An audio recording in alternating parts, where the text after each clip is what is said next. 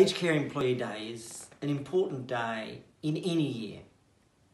This year, with the hardships of COVID, with the challenges that we're facing, a disease that has such an impact on our elderly, your work is extraordinary. There are 1.3 million Australians who depend on our aged care employees. It could be our nurses, it could be our carers, cooks, cleaners, people involved in distribution, administration, in all the different parts of supporting our beautiful older Australians.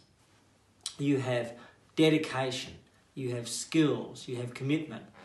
And to that, this year, unfortunately, there's also been the immense courage that's been required. And I want to thank you and acknowledge you.